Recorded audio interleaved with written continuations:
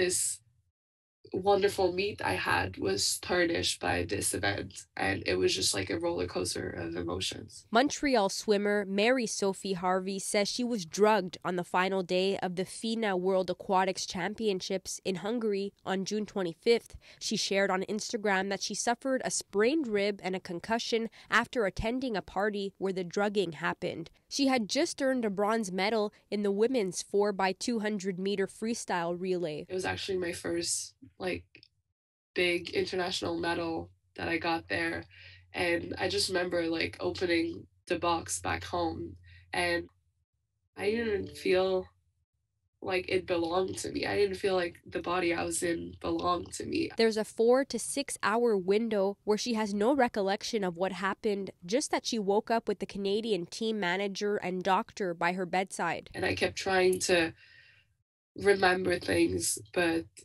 I couldn't, and I still can't. I think it's just the scary parts are the what ifs, because it's unknown for me. From what she does remember, she says she knew something wasn't right. Even though I was telling people, some of them were like, you probably just drank too much. Maybe next time you'll think about this and you'll be more careful. And I was in control the whole time until I can't tell anything. I can't recall anything.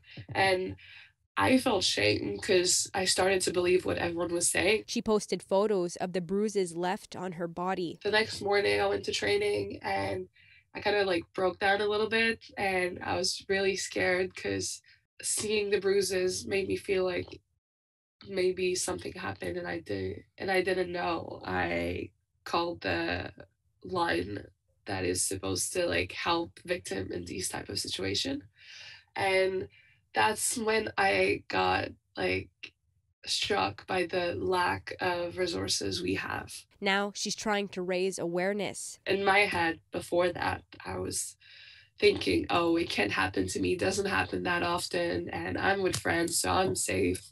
But sadly, it does happen a lot. Swimming Canada says an independent investigation was launched to figure out what happened. I was not the only swimmer, and I think it's something we need to shed lights on. Harvey says she's taking it day by day and coping through sharing her story. I think it helped people, and it also helped me see that we're not alone in this, and it doesn't define us. In Montreal, Alyssia Rubertucci, City News.